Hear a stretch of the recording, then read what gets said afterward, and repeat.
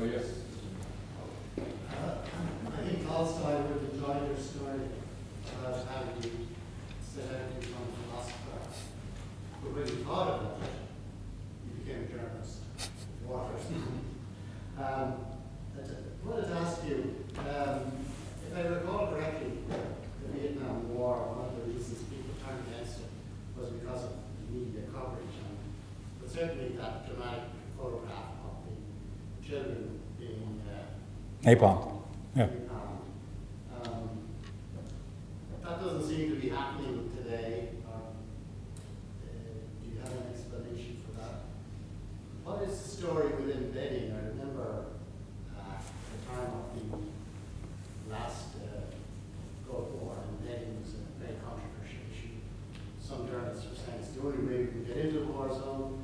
I think you were going to win with the 101st Airborne, and then you were de-embedded. Yeah, yeah. And thirdly, you spoke about war porn.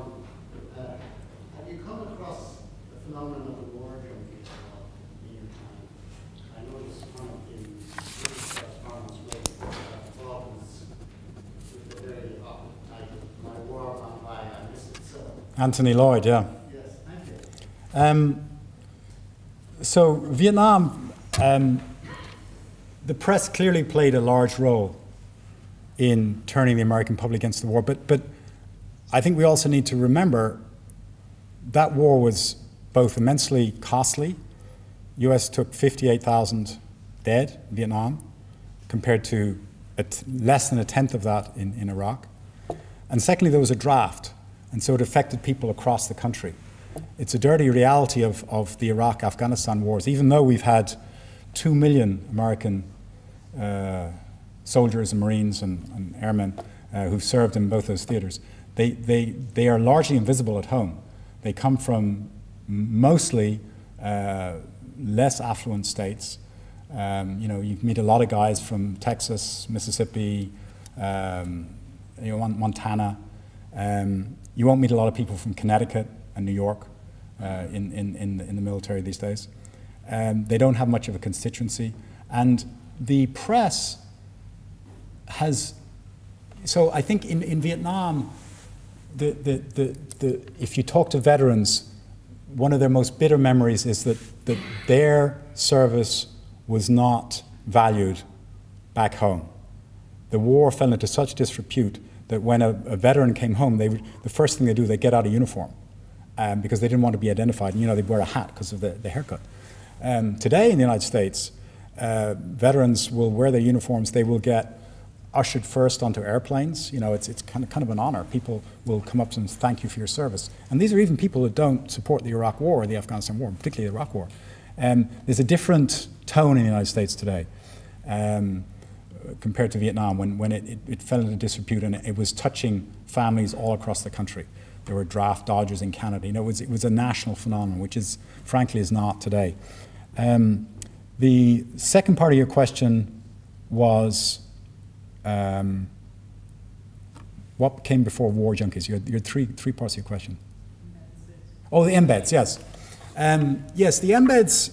So as I tried to talk about this phenomenon of being stuck in an embed, it's quite clear that in large parts of Iraq and most of Afghanistan, you couldn't move unless you were with US forces. It was simply too dangerous. But by virtue of being in that situation, you were very limited in your access to the local population, particularly in Iraq. Less so in Afghanistan, and with the Marines, they got down and dirty, and they sort of had quite a bit of contact with the Afghans. But in Iraq, it was really, it was us and them.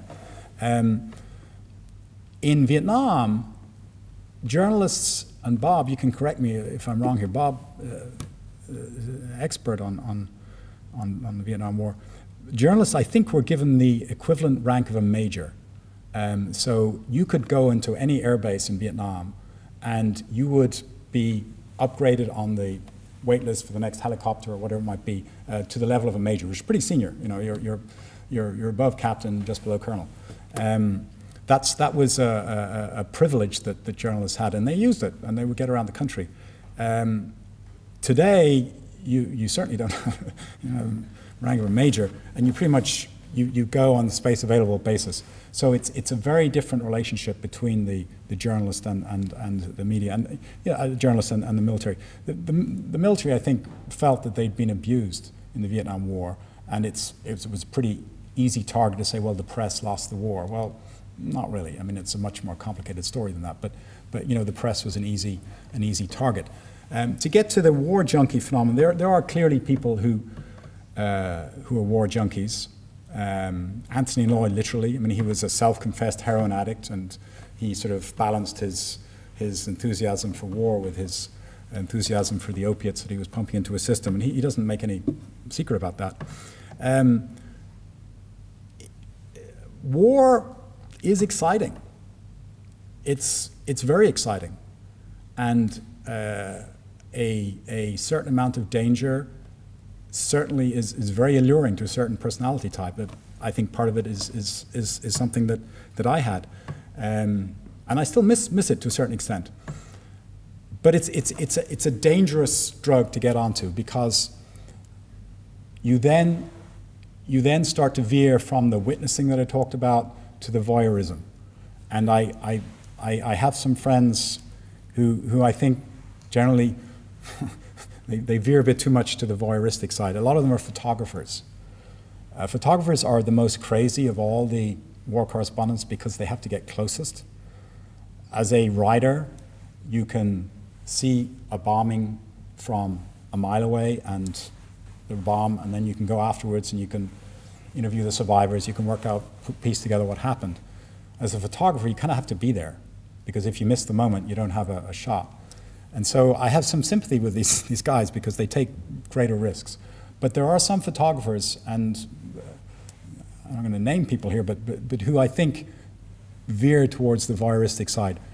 I think that's why we have editors, because some of the pictures that I've seen from some of my colleagues don't belong in print. It's a hairy issue. But yes, war has always been that way. It's attracted a certain personality type who kind of thrive in the danger. And you'll find a lot of people who, and the military is the same. Plenty of soldiers and Marines will tell you the best time of my life was when I was in combat.